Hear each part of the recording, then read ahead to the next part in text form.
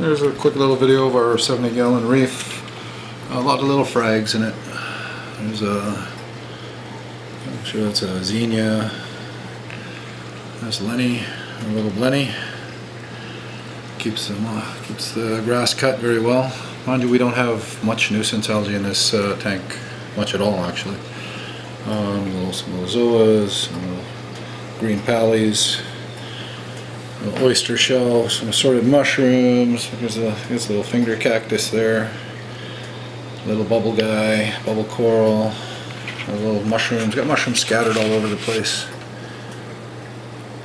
Some more button polyps, and those are our clowns, Bonnie and Clyde.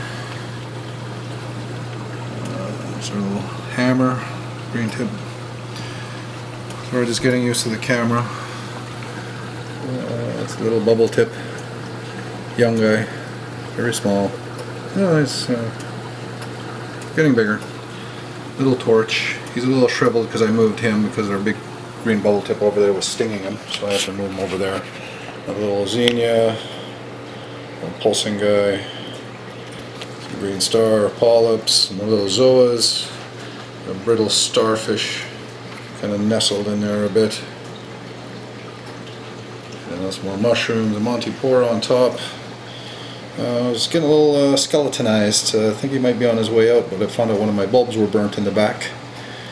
So that might come back. And there's our green bubble tip. It's looking pretty good. There's a green kryptonite. We got candy cane in there that was doing very well until my coral beauty took a liking to it. Started nipping at it. There's our little yellow tang there. Yeah, beautiful fish. More mushrooms. Can't really focus too well in on that. That's a sun coral. He's not out right now, but he's out day and night. He's absolutely beautiful. Another little tentacled carpet mushroom, or whatever the hell that is back there. More zoas. Another candy cane there. Lenny likes to perch on top of that. And little cabbage. Another little torch, pink tipped. The mushroom that looks like a tongue, the tongue mushroom. I'm sure my tongue's felt like that after a few nights, a little too much drinking.